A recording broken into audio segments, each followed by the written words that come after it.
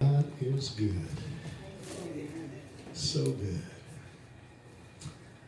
Actually, Sheila asked me what I was going to preach on tonight. I said, I don't know.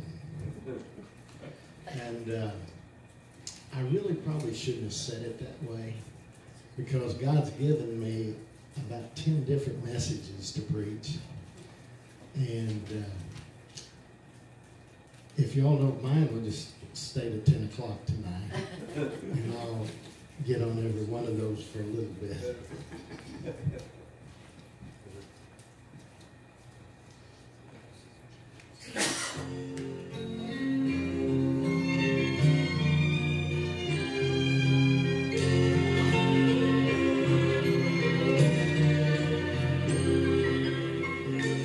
It was such a lovely day, the sun shining bright, the gentle winds were blowing my way, not a storm cloud in sight. Then suddenly, without warning, storm surrounded my heart. But even in the storm, I can feel the calm, and here's the reason why. 'Cause I know the peace we have. I know in my name.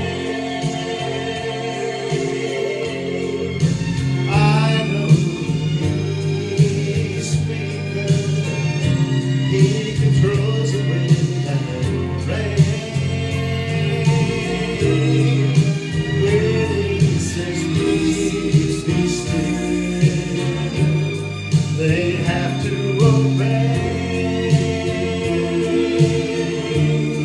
I'm glad I know the peace speaker. Yes, I know you by name. There's never been another man with the power of his friend. I simply say, peace, be still. He can calm the strongest wind. That's why I never worry when the storm clouds come my way. I know that He is here to drive away my fear. And I just smile and say, I know the peace speaker. I know in my name.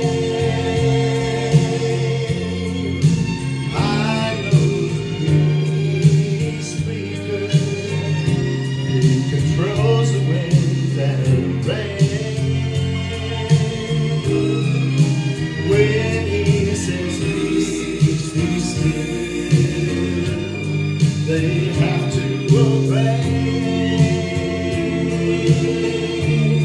I'm glad I know the peace speaker. Yes, I know Him by name. And you know who that peace speaker is, don't you? His name is Jesus. Peace in the storm. That's the God I serve, and I'm glad that I do. Aren't you glad that you serve Him too? When He says peace, be still, they have to obey. I'm glad I know the peace speaker. Yes, I know by name.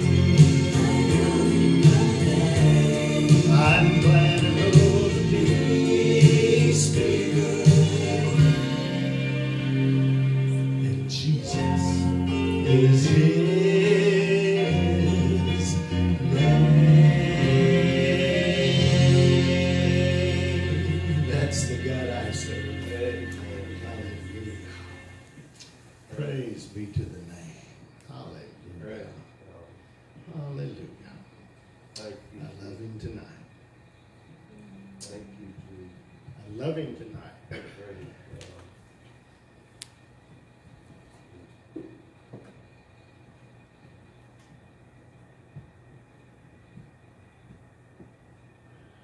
There's a lot of things to discuss tonight. One of the first things is God loves you. Preparing tonight, I felt the Lord just say, tell my people that I love them. Because sometimes you get down, you get out, you get in trouble, you have things go wrong, and you think God doesn't care about you. The word for you tonight is He loves you. He cares about you, and He wants the best for you. Everything that you have going on in your life, He wants the best for you. We get in the way, we mess things up sometimes, but God wants the best for us. And if we'll follow Him, we'll see better things happening in our lives. You've heard of rhinos, haven't you? Rhinos? Yeah. Republican in name only. Rhino, Republican in name only. In other words, they could say they're a Republican, but they don't act like a Republican. Well, I'm not going to preach a political message, but I just wanted to say that because that brings up the next question. I want to know, are you a Christian in name only? Think about it. Are you a Christian in name only? What do you do when you walk out the store? What do you do? If we are Christians, out there, they will know us by our love. Yeah. They will know us by our love. That's how you know a Christian. You can tell who they are by their love. I've got so many things I want to say, and I'm going to have to cut it down to just a few. But I want to start off Matthew 12:37. It says, for by your words you will be acquitted, and by your words you will be condemned. By your words you will be acquitted, and by your words you will be condemned. In other words, what you say makes a difference. It makes a difference what you say. You can say good, you can say bad, but it all makes a difference.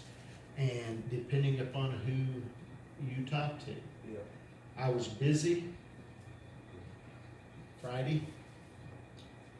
I had waited 40 minutes on the phone trying to talk to the Department of Labor. 40 minutes on hold. I got the call, and I'm talking to this lady, very nice lady, by the way, which that's a blessing in itself. I could understand her, very nice lady. Anyway, here I am, I'm about 20 minutes into my call, and I'm always thinking about, I waited 40 minutes to get on this line here, and I'm just about probably a third of the way done with what I need to say, and here I am all, I'm thinking about what I'm doing. My little granddaughter comes walking in the door. What did I do? Not what I should have done. Shame on me.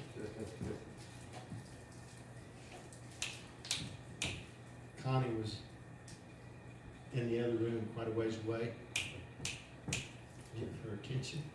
I said, get her out of here. Well, my granddaughter she's 4 years old. My granddaughter, it hurt her feelings, and she ran over into the bedroom and she just cried and she cried and she cried. When I got off the phone, my wife explained all that to me. Well, what I'm saying is it's important what you say.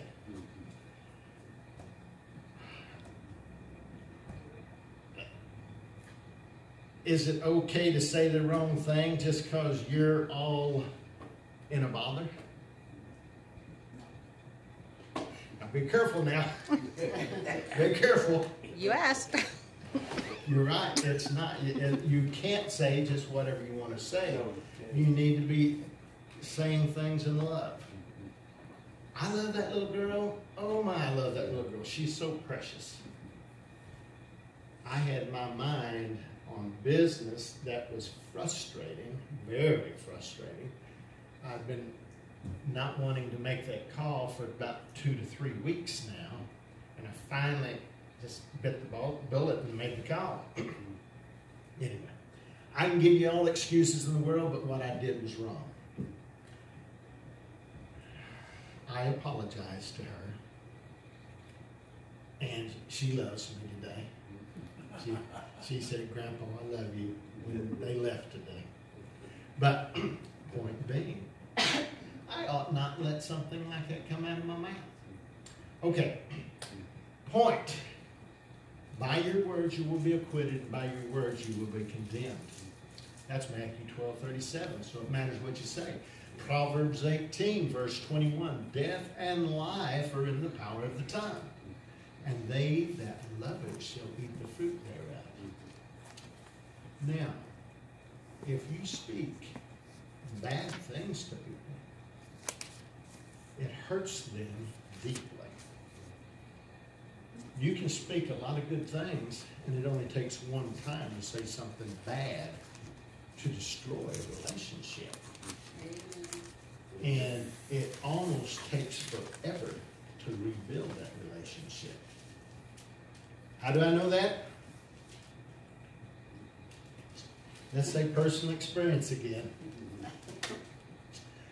Proverbs 18, verse 21, death and life are in the power of the tongue.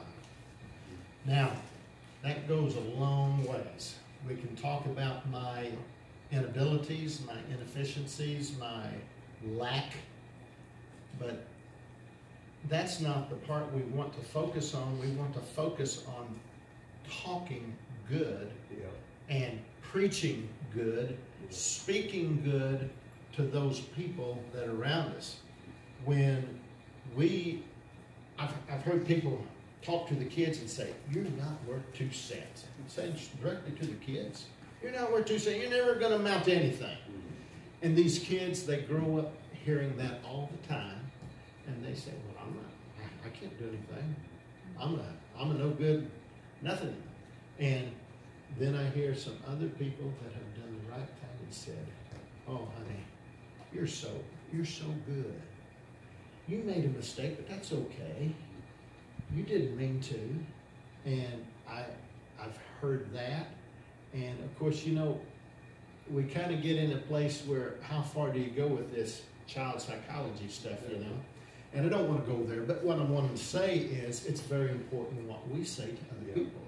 So death and life are in the power of the tongue. When we are praying for people, very important. I'm going to get on that here in just a minute. Now, I'm not talking to anybody specifically here. I'm talking to every one of you. And I'm going to work on your head just a little bit.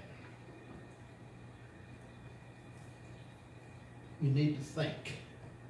You need to think. People don't think. All the time they don't think.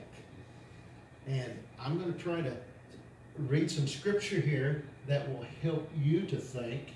And I'm not trying to say anything specifically to anybody. I'm trying to say what the Word says to everybody. And don't get me wrong here, that's what I'm wanting to do. And I think it's very important that we pray properly. we have been raised to pray incorrectly. And we continually say the wrong things when we pray. For example, God is not a monument. He's not like Buddha. He's not a monument that you can just say something to and then you go back and say it again and say it again and say it again, whatever you want to do. God is a real person. The Holy Spirit is a real person. The Holy Spirit, now whether you understand it or not, the Holy Spirit is right here, right now, and He's living in each side of us.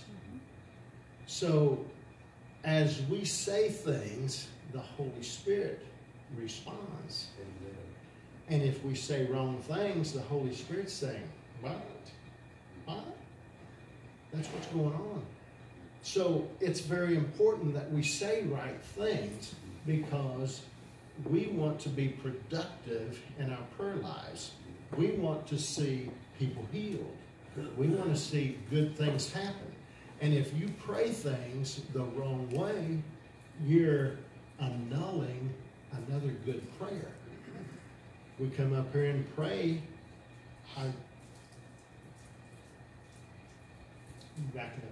I've heard people praying that actually annulled the prayer that I prayed. And they've done that because of disbelief. They've done it because of not understanding the Scripture. They do it because they don't believe. We have many scriptures in the Bible that talks about believing.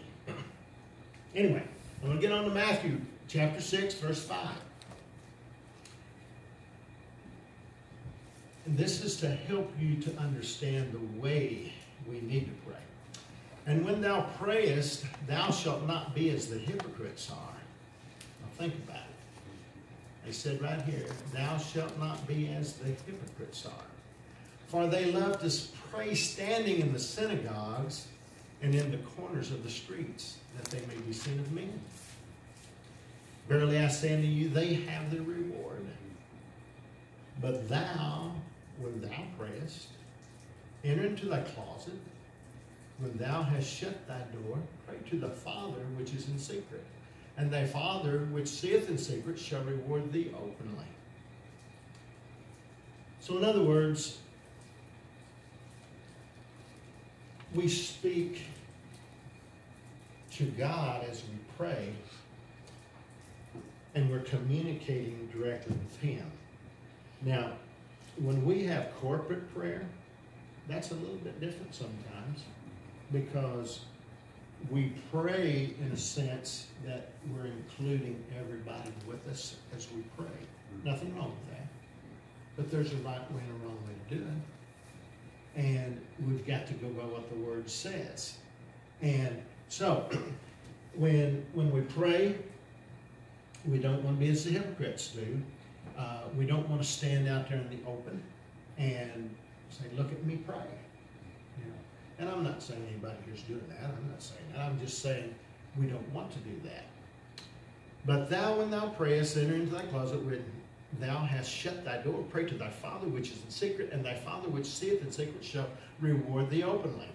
But when you pray, use not vain repetitions. What does that mean? Don't keep praying for the same thing over and over. Exactly. Pray what you believe. Vain repetitions. So we continually pray for the same thing over and over again. As the heathen do, for they think they shall not be heard for their much speaking.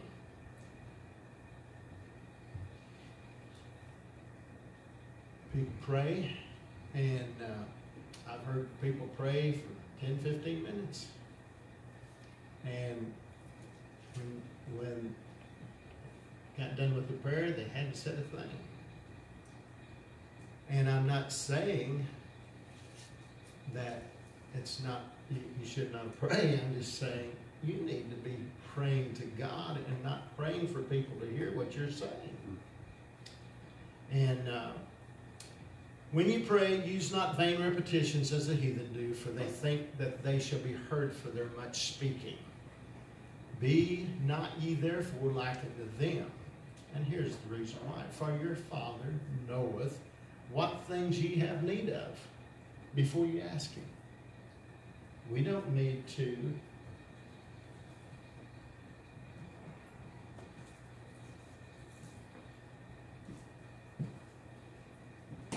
God, touch this guy.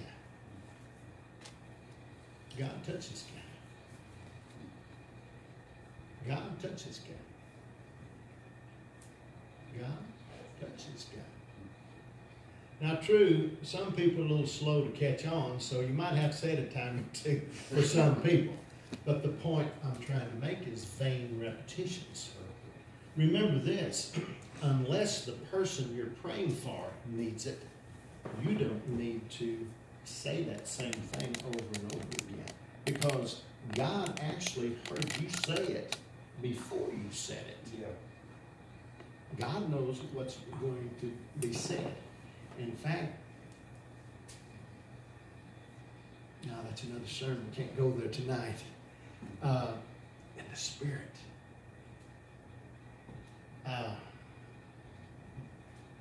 God knows what you're going to say. And He understands how you're saying it and why you're saying it. And He's wanting you to be obedient and do as the Word tells you. Now, there's a lot of passages in Scripture that tell you how to pray. And we can't get through all that tonight. But I want to touch on one little thing, just for a little bit. And again, I'm not trying to scold anybody. When I started thinking about the right way to pray, I started being a little afraid to pray because I was going to say the wrong thing. And really, when you start thinking about it, you get this in your mind, you do start thinking about what you're saying, and then you start saying, am I saying the right thing? I need to say it right. And we really do. We need to be able to get God's response. We need to say it in the right way. Let's just use one, and everybody's going to throw me out of the church for saying this. Let your conversation, Hebrews 13:5-6, let your conversation be without covetousness, and be content with such things as ye have, for he hath said, I will never leave thee nor forsake thee. So that we may boldly say, the Lord is my helper, and I will not fear what man shall do unto me. I will never leave thee nor forsake thee. Matthew 28, it says,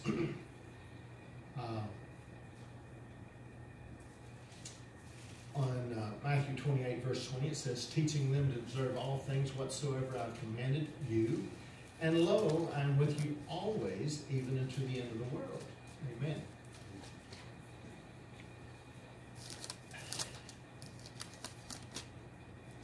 We ask the Lord to be with us constantly, continually. And I ask you this question. Do you think that the Lord is not with us? Do you think that the Lord is not with us? The Word just told us in two different passages, and I got 2 or 3 more I'm going to read here, but it basically says He's with us. Yeah. He's with us always. When we're here, when we're out there, wherever we go, God is with us.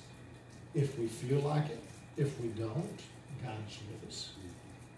And we pray redundant prayers. What does redundant mean? Same thing over and over. Repeat Same yourself. thing over and over. And it basically about means that doesn't amount to anything. Kind of. Okay. After you've said it a few times, it becomes redundant. It means it's without meaning anymore.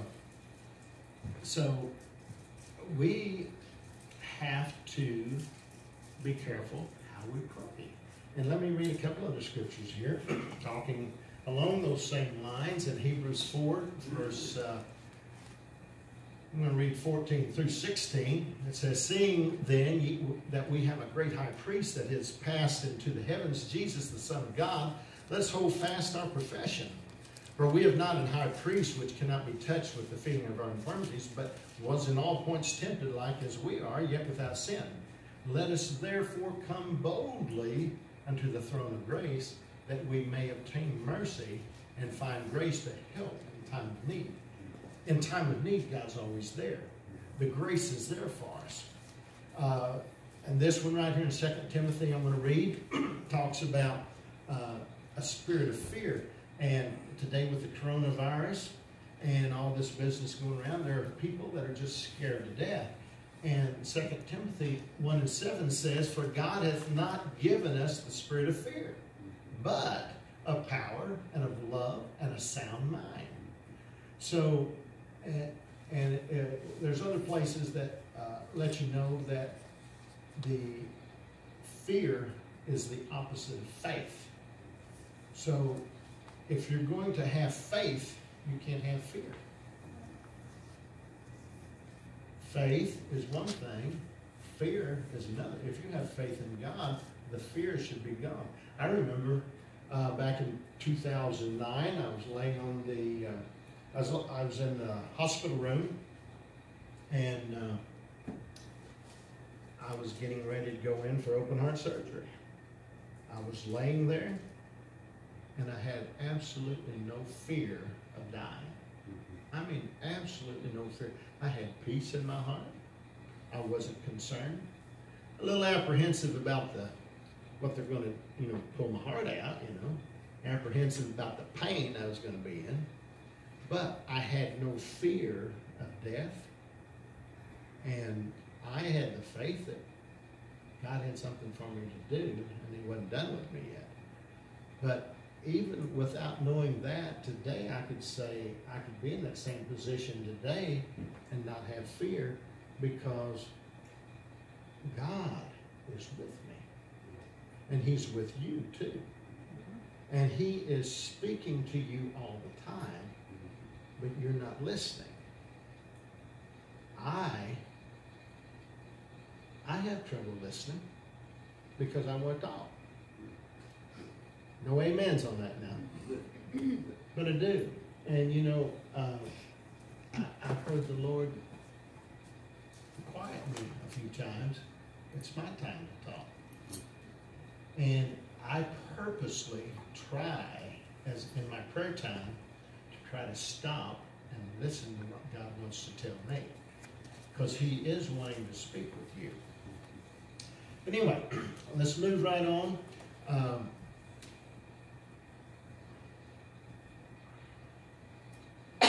It's important what we say, because we, as a body of believers here, are on the verge of a great outpouring of the Holy Spirit. And as we see people come in to get saved, you need to be able to pray for people effectively and not pray redundant prayers.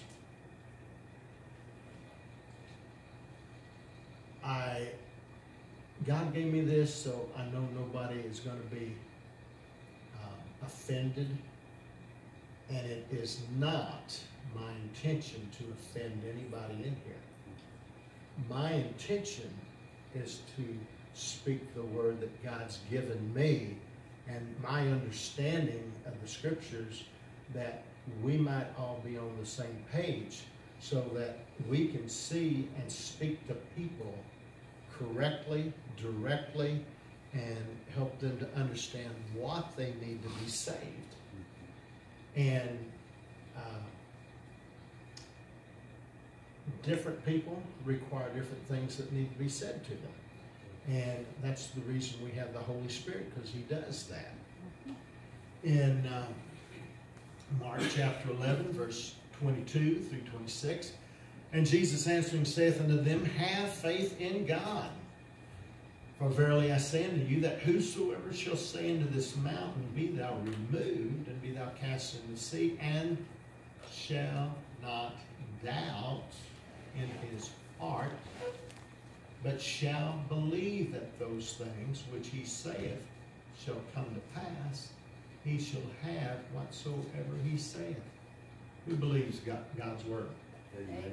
Anybody in here? Yeah. Amen. I'm just reading scripture.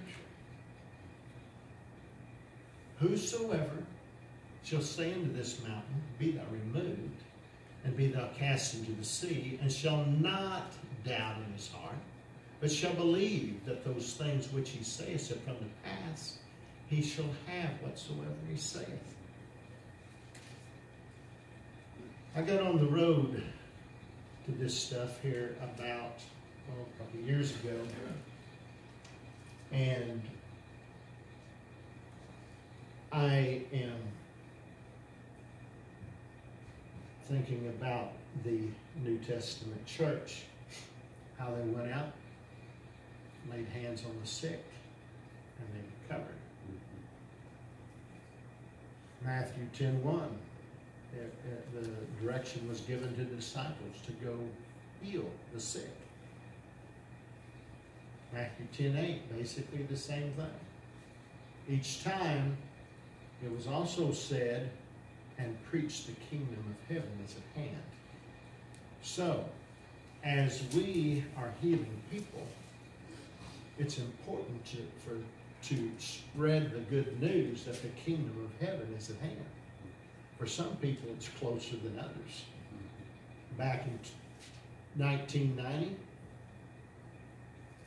my daughter had a friend, lived in Piedmont, Sandy Faulkner. She got out. She was supposed to be at home. She got out, went out partying with the kids. They went to Annapolis, come back, had a car wreck, and it killed her. The day of the Lord was right then for her. And that's what we're up against today.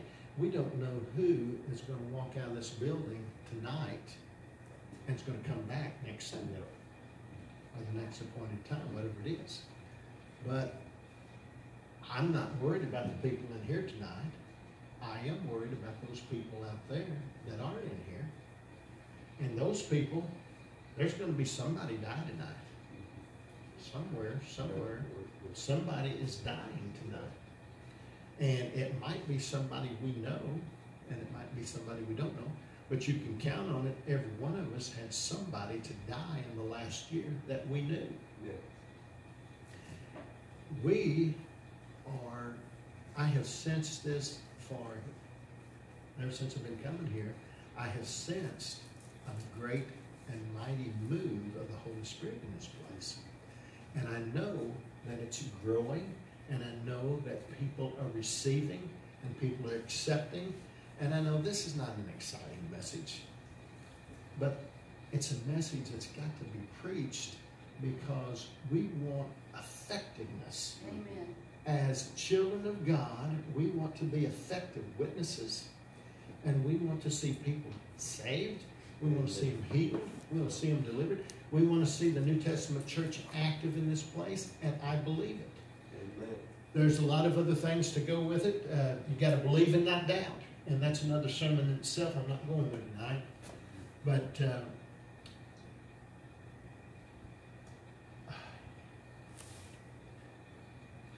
there's another thing here in Mark 11:24. Let me follow on through here. Therefore I say unto you, what things whatsoever. Starting again. Therefore I say unto you, what things soever ye desire, when you pray, believe that you receive them, and ye shall have them. Key word there, believe. And I'd like to get on another message, don't doubt. But anyway, the key message tonight is believe. We have to be believers. How many churches do you go into and they call themselves believers, but they're not really even believers? They don't believe it.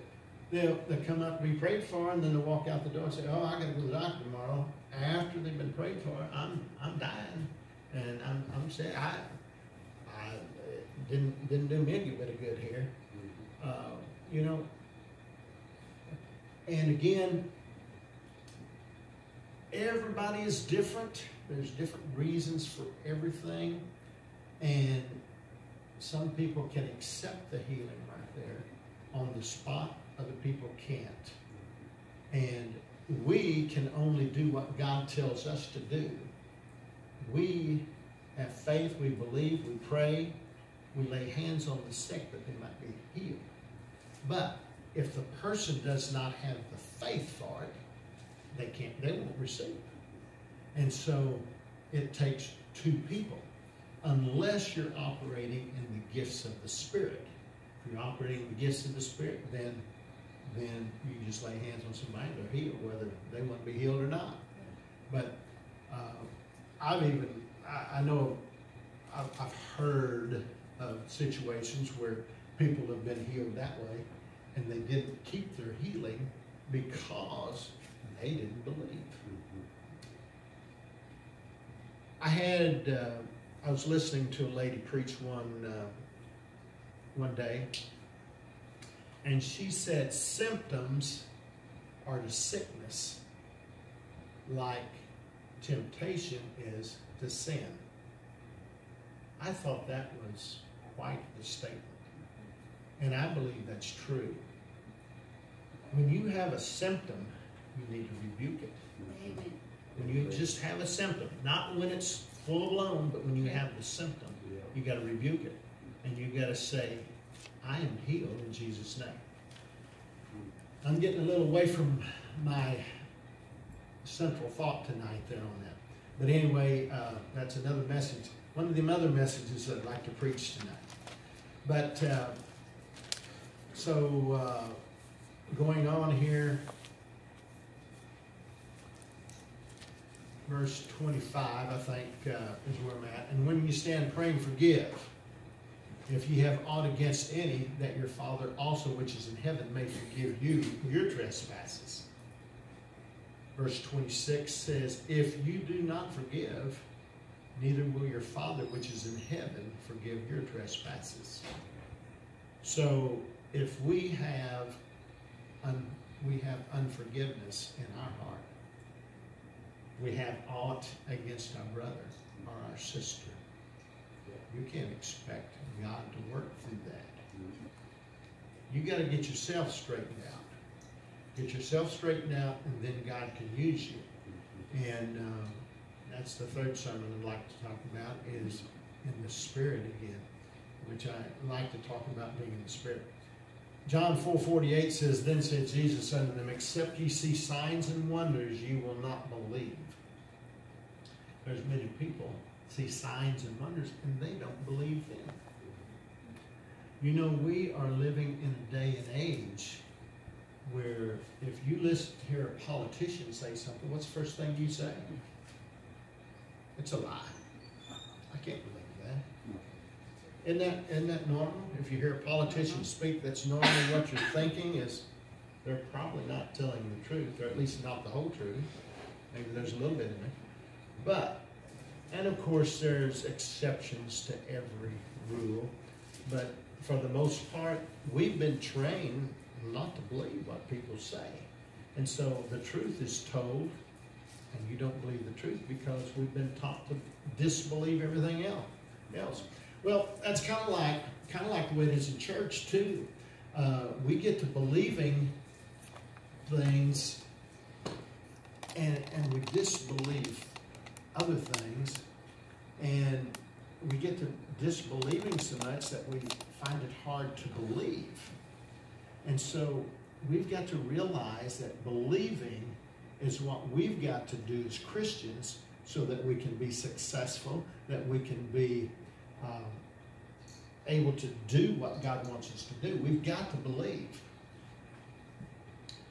John 7:38 says, he that believeth on me, as the scripture saith, out of his belly shall flow rivers of living water. That's my fourth sermon I wanted to get on, was living water. I'm going to stop right there tonight. I've said, I believe, what God wants me to say, and I hope that I've said it in a way that you can understand the importance of what we say. What we say really makes a difference. And remember this.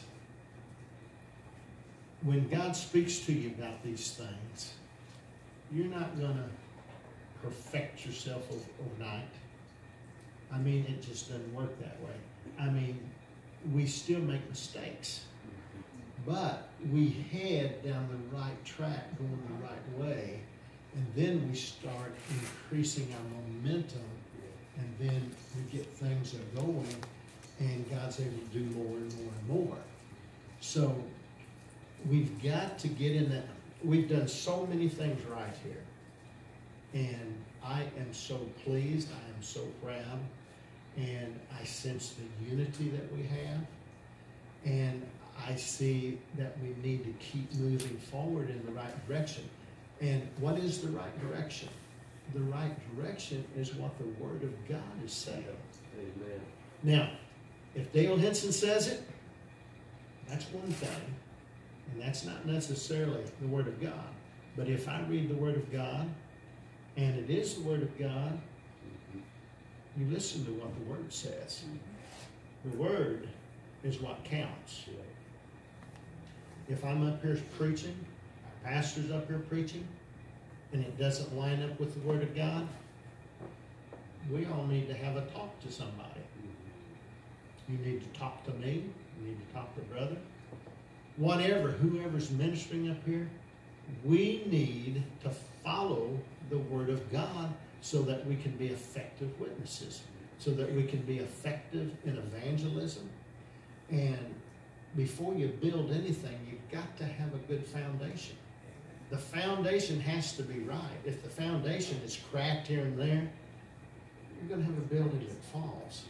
And that's the reason why I know God's given me these messages. I know that ever since I've been here, I've been mostly teaching, but that's what God's wanting me to do right now.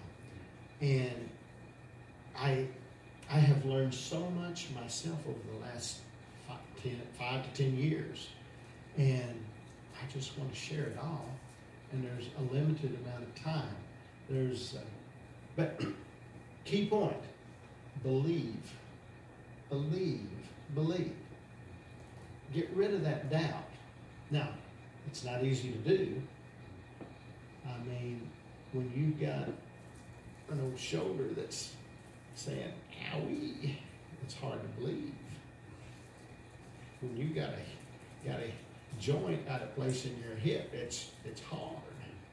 When you got pain and I know you're all of you've had some big pain. I know every one of you have. You've all had some, well, maybe not Sheila. Sheila might be okay. She might have never had anything. I don't know, but we haven't talked about that. But I know the rest of us we've had some real pain. And when you have that real pain, that's where the rubber meets the road. And am I perfect at it? No. Don't get me wrong, I'm not perfect. But what I'm telling you is what God's been telling me, and I'm just relaying the message to you. But I've had fever blisters 2 or 3 years ago. I was getting them all the time. I'm not today. And I've rebuked that. And I've stopped it. But it's called believing and receiving and not doubting. But that's not an easy thing to do. Whatever your situation, you've got to work it out. You got to work it out, and God will help you to work it out. You know where you need to be, and you've got to start in, and you've got to work your way there. And you don't take somebody that's been on 20 medicines a day, and I don't say, hey, John Doe, you stop taking that 20 medicines a day because that's a sin. That's wrong. Now, if God, I can say, you'll be better off without medicine. But John Doe over here, if he stops taking that medicine because I told him to, he's got a problem. Now, if John Doe stops taking that medicine because he feels like the Lord has said, yeah, it's time for you to stop. You can do it. I'm going to help you do it. Then he can stop. But he don't stop because Dale Henson told him to. And that's the same with all of us. We need to be careful that we don't tell people to do things that God didn't tell us to tell them to do. I've had many words given to me in the past that was supposedly from the Lord, but I don't think they were from the Lord. And so, you know, that's why we have the discerning of spirits. And you can know when things are right and when they're not, and let the Holy Spirit talk to you and deal with you and get things together. Can we stand?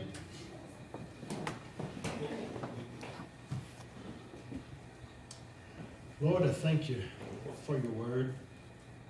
I thank you for the words that you put in my mouth tonight. I know that they're words that you wanted me to say. I ask, Lord, that every heart here this evening would understand what I'm trying to say, that you would put this together in their mind, that you would help them to be able to believe and to be able to receive, be able to not doubt. Help us to be able to pray correctly. Help us to think about what we're saying. Help us to think about what we're doing, and help us to understand the importance of those people that we come into contact every day that don't know you, and they're going to be in a devil's hell if we don't do something about it. Help us, Lord, be able to spread that word. Help us to take advantage of every moment that we have, every moment that we have with somebody that doesn't know you. Help us to be able to say the right words to help them to understand the way to victory, the way to heaven, the way to spend eternal life with you. We praise you. We love you. We thank you for each one here tonight, Lord. We praise you and we love you in Jesus' name. Amen. Amen. God bless y'all.